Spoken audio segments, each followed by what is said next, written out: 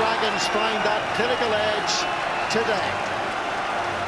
These young tyros, they don't know, they don't realise sometimes the pressure that's upon them, and they bask in it, they enjoy.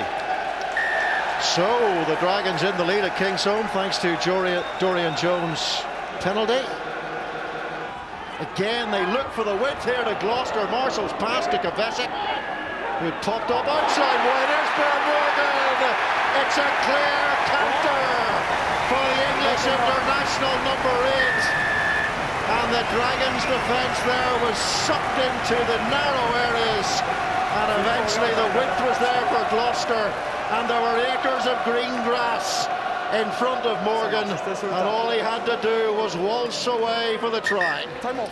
Lovely I can't block before pass off the floor by Meyer. Keep the momentum going. That's the type of game the Dragons need to play. Keep the ball off the floor, get that offloading game going.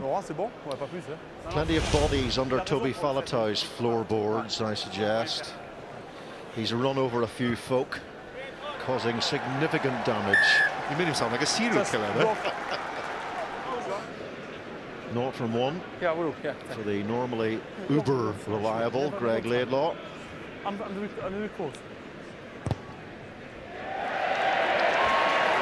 And that's what they're used to at Kingsholm. That's what they're used to seeing when he's wearing the Scotland shirt as well. Straightforward for Greg Laidlaw. So the Dragons trailing now. And Callum Mahoney, Morgan, how effective they've been at crossing that gain line. Well, Gloucester are vulnerable at Kingsholm this season, and in recent seasons, in fact. They've lost 3 times at home in the Premiership. The Gloucester power game would simply overwhelm the Dragons. But since then, it's been this awful lack of discipline in their own half that has given the Dragons the opportunity to... Well, Gloucester, you know, psychologically, morale must be a little bit low. They've lost their last 4 in the league. Their last win was at home to Wasps in early March. They played pretty well against Leicester last week. But, well, while we're watching those replays, I noticed Carl Meyer there injecting nitroglycerine into his right foot. Will it make the difference? It's a long way out, well over 50 metres. The wind seems to have dropped here, but this will be a gargantuan effort if he lands it. Oh, I tell you what, he turned away as soon as he struck it. Control the ball and then create quick ball. That's the key here. All the numbers are to Greg Laidlaw's right. Here's James Hook, and he sets the ball up for Steve McCall. It rolled off the chest of the Dragons' defence.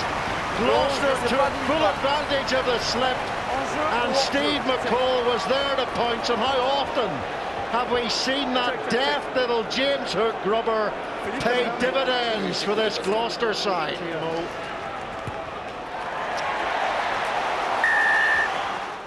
Well, this could win the match for Gloucester. So tight has this one been. He's delivered on many occasions in the blue of Scotland. Into the cherry and white strip, or the red and black strip on this occasion of this Gloucester side, and he is super reliable. And this drive has a little bit of momentum. That is the Gloucester try line there, and it's Adam Warren who's in helping as well. There are only 3 Dragons players who are not in that maul, and Charlie Davies goes for the line! Charlie Davies, helped by the crouch bunch of the Dragons. They used those canines initially, and they created the platform for Charlie Davies to score what looks like being the quarter-final winning score. Well, how to come off the bench and make an impact. The territory of the Dragons have enjoyed it because the errors from Gloucester, they've eventually been able to capitalise. As you say, almost allowing Gloucester possession here, hoping that they'll make a mistake. Tom Savage sets the ball back.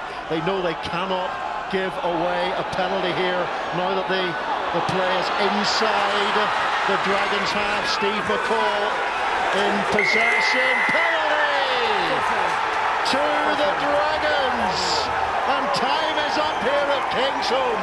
This has been a remarkable performance by the Welsh region. Surely their greatest win ever in Europe. They control large in terms of territory, their kicking game. Really allowed them to force pressure on what was at times a very disjointed Gloucester team.